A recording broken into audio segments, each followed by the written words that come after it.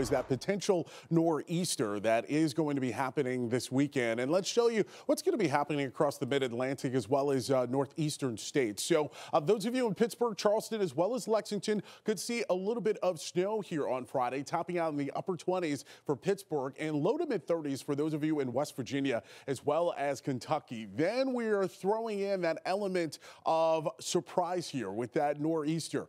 Bottom line, the models keep going back and forth in terms of the exact track of this system, but we do know that it is going to be impacting some part of New England.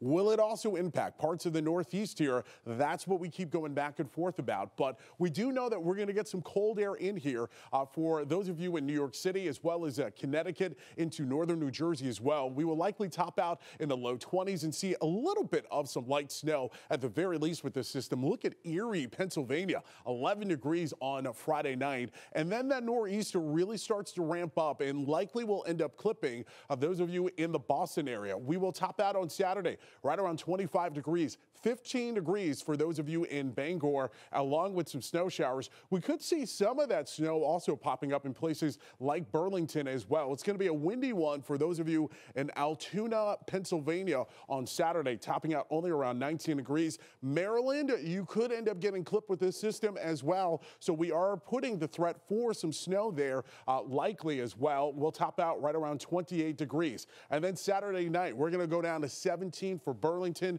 23 for Portland, and 26 for Providence. It's going to be windy for those of you in New York City, bottoming out right around 29 degrees. So what's basically happening with this nor'easter? Well, we do have that huge dip in the jet stream, and that is part of the reason why those of you in places like Michigan, Ohio, Illinois, and even Minnesota are seeing some very cold temperatures here over the next 24 hours. We have that developing low, and what's going to happen with this low is it's going to end up tapping into some of that cold air, and that is part of the reason why you do have the potential at seeing some significant snow totals across parts of the Northeast as well as New England.